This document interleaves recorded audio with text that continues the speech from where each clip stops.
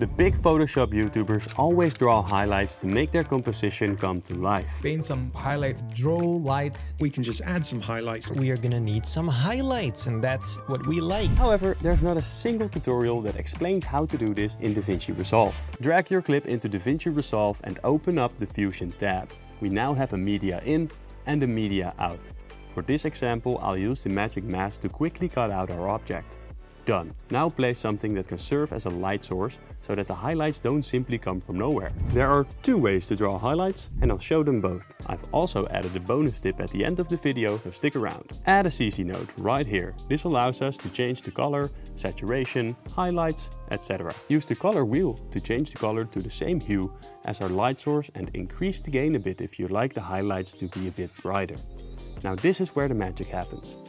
Add a mask paint node to the CC node. Now we can draw our highlights. My method is to start off with a low alpha to fake the fall off of the light. I then increase the alpha to max and draw the edge highlights. Now there are three important things you need to know before proceeding. Number one, your painting works for only one frame, unless you change the stroke duration right here. Don't forget to do this, because you might end up having to repaint your highlights if it spans multiple frames. Number two, you can stack multiple CC nodes and repeat the painting process. This means you can add shadows, highlights of different colors and whatever, all in the same line of nodes.